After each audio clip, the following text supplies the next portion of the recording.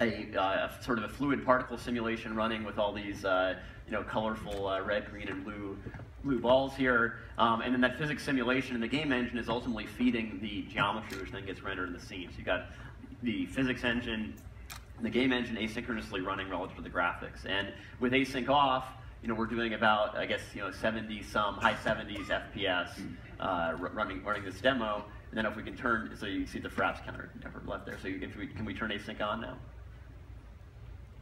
Okay, now with async on, we've now gone up to about 93 FPS, which I think is kind of 15–20-ish% faster. And basically what's happening is that this physics workload by itself sometimes fills the machine, but then when you have these fluids calculations, there's going to be a point at the end where there might not be as much compute work to do.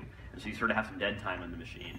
And now we're rendering the graphics here with the shadows and the lighting and everything. We can actually overlap that graphics work with the compute work. And so now we're able to run more efficiently, so the overall workload runs better.